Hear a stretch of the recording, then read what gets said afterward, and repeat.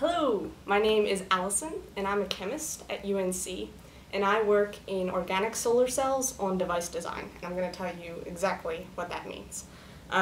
So I think we can all agree that fossil fuels suck and that we're running out of them, but sunlight is a pretty friendly and really abundant alternative for renewable energy.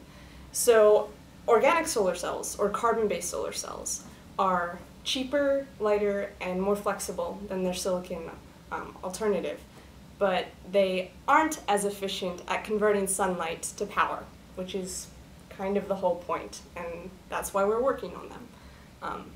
One of the main components of an organic solar cell is the polymer, or a long chain of mostly carbon atoms that absorbs the sunlight for converting to electricity. But that polymer only absorbs a very particular subset of the available sunlight, say mostly red light, while the rest of it is basically wasted. So if we could find a complementary polymer to absorb some of that leftover sunlight, say the green light, and add it to the solar cell, then the increase in sunlight absorbed should yield an increase in power output. As soon as you add that second polymer into the solar cell, it changes everything though, because it starts to interact with the original polymer.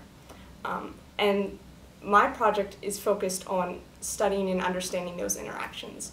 Which of those interactions are good, which are bad, and what about the structure of the polymer leads to those interactions? Because if we can answer those questions, then we can use that knowledge to design better polymers that will work well together to absorb a broader amount of sunlight and increase the efficiency of organic solar cells.